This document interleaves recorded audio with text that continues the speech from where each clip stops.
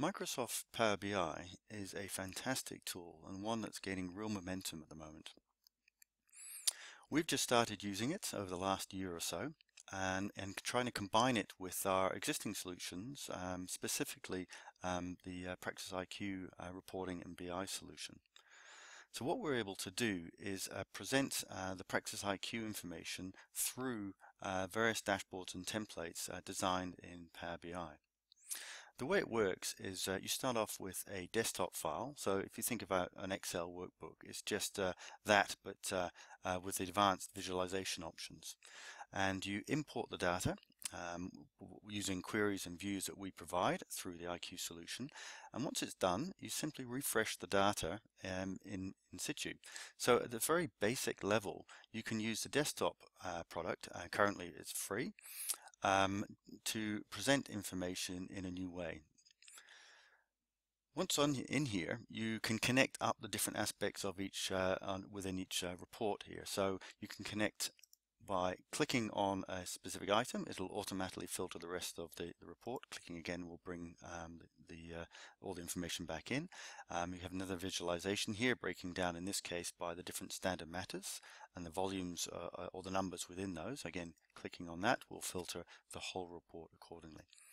So again, we've put together a series of templates or starting points for you across the main data sets, namely the workflow which you're seeing here. We've got a CRM one, we've got a couple of tax ones, and standard WIP and debt reporting and utilization information. So as a starting point, they're out of the box and you can just connect them up and start using them. So it's all well and good using it from a desktop point of view. It's very powerful, but in terms of making it available to everyone else, the real advantage to Power BI is the ability to publish to an online resource. You obviously need accounts, you need the Microsoft licensing, and you need a Power BI account. But once you've got those, what you can do is build your template or change your template, save it, and publish it to the online store called the Workplace. We've got a couple set up here. I'll choose the Retreat 2018 one here. We'll select that, and because it's already up there, it's asked me to replace the data source. Wait a couple of minutes, and using this model, what we've done is refresh all the relevant data into the actual report itself, and that information is being published up as well as the graphical and visualization pieces here. So once there, you can jump to your online account.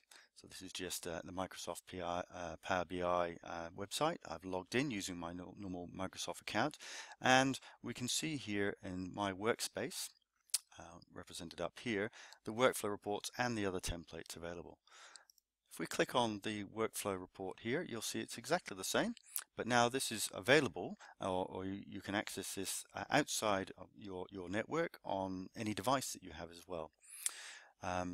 Just for reference here, when you create these templates, and we've done it for these, you can create a mobile view of the templates, which is very useful if you need to access the information on a mobile phone or a smaller device than a tablet or a laptop.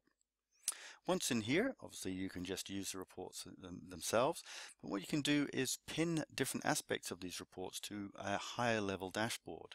And from the other reports that have been published, you can pin those equivalent controls to the dashboard. So you're not confined to just looking at workflow information or just looking at tax information.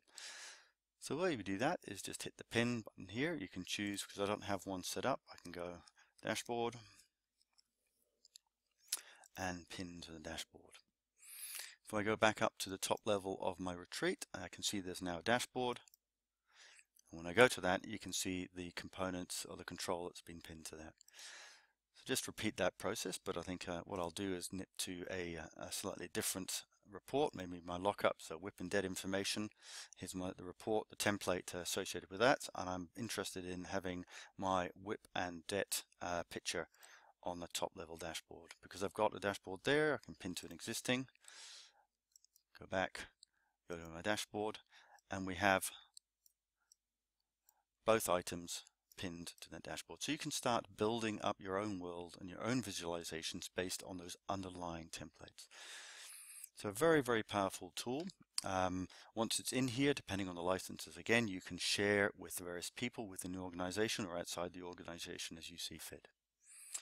So a very quick introduction to Power BI. As I said before, we will be utilizing this tool going forward quite aggressively, and would love to hear your feedback and your experiences around using this tool.